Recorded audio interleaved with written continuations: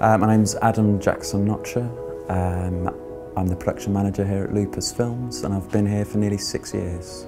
It's essentially directly below the producers, helping to support the HODs, the heads of department, across all our various productions. So we've currently got 3 productions in-house, and I just help coordinate all of those really and have an overview of what's going on in the studio.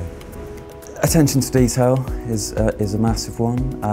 You know, being able to plan ahead and being able to sort of calmly rectify problems in schedules when things don't happen, when things you'd expected to happen don't happen every single day, and you just have to react to that accordingly and find a new plan and make sure everybody knows what the new plan is. I left school after my GCSEs, did a few odd jobs which I wasn't all too happy with, and thought I kind of wanted to get my foot in the door of a career, and thought TV and film would be a good way to go.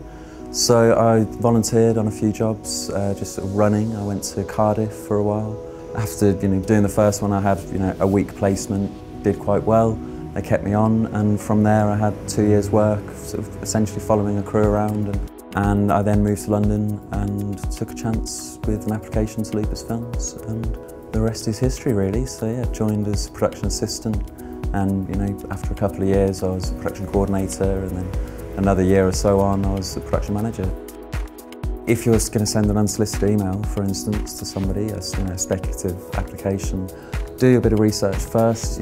Go and have a look online, see if you can find out who the producers are, who the production manager is, and consider how you actually would integrate within that company and what interests you about them. And rather than a blanket email to whom it may concern, info at any old film company, really try and specify where you'd like to be in your career and why you'd feel you're a good fit for somebody, and try and find a name, try and reference some of the productions they've done.